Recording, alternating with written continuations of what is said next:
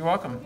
If you're going to learn the ear, I like to break it into three regions. We have the outer ear, so that starts at the tympanum, out this direction. We have the middle ear, which is mostly the bones and the pressurized space. And then we have the inner ear, which is the cochlea. So the outer ear, oreja, you think of, or auricle, you think of ear. This is called a pinna or auricle. We have the helix, and we have the lobule, which is kind of the lobe, which everyone's a little different there. Here's the external auditory canal. It's external because it's opening to the outside. And there's what are called ceruminous glands. Cerumen is the wax that's beneficial. It has lots of antibacterial properties, so we need it.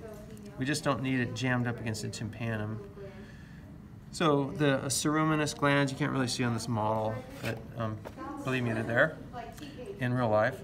And then here's the tympanum. So this is kind of the end of the external ear. Sometimes it's called the eardrum.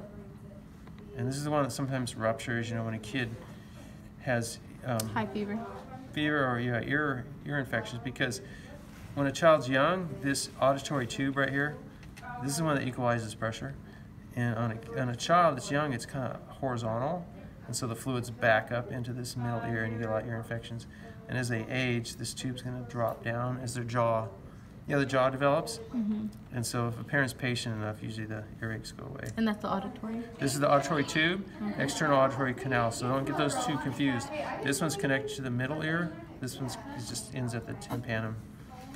In the middle ear, this is a pressurized space. Like when you yawn, that's often the auditory tube kind of relieving pressure. We have three bones: malleus,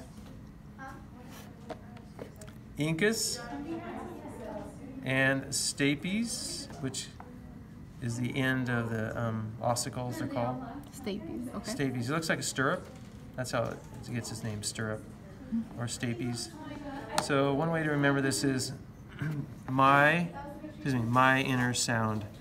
Malleus, incus, stapes, my inner sound.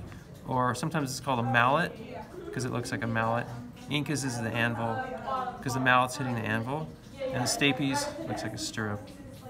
My inner sound. My inner sound. Now we start the inner ear. The stapes is pressed up against the oval window. And these are semicircular canals, and they're in different directions, so that we it prevents vertigo or confusion of your balance. And so when we spin around really fast, you know, it gives these hair cells the wrong impression. We get dizzy. Here's the cochlea, and this is where sound, vibrational sound, finally gets converted from vibrations to the cochlear nerve, vestibular nerve here. And so we're going to transfer the vibrations. There's hair cells in there and a tectoral membrane, and so that's going to stimulate the auditory nerve, and it goes to the brain, and we actually hear. So we go from all this vibrational sound arriving at the tympanum, and then the bones articulate, transfer it to the cochlea, and we finally hear.